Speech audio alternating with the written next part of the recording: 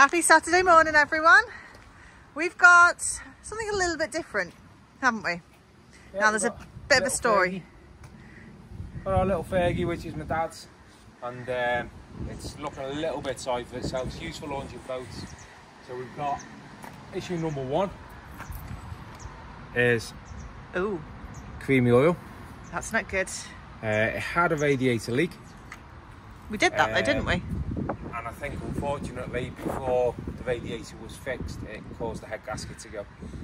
So yeah, got a new head gasket for it, so the plan is to do that. We've also got some new wheels because this one's not too bad, but you can see it start to split away here and there. So if you come on the other side, it's looking a bit rusty in the back, so this all needs cleaning up and we're going to give it a coat of paint.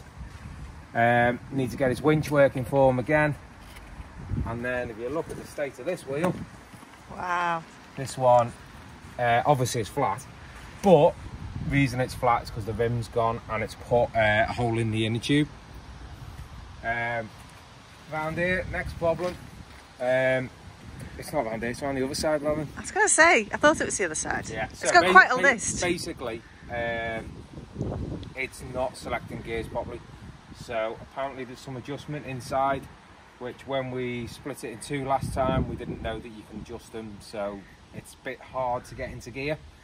So again, we need to split it in two, set the clutch, put it back together.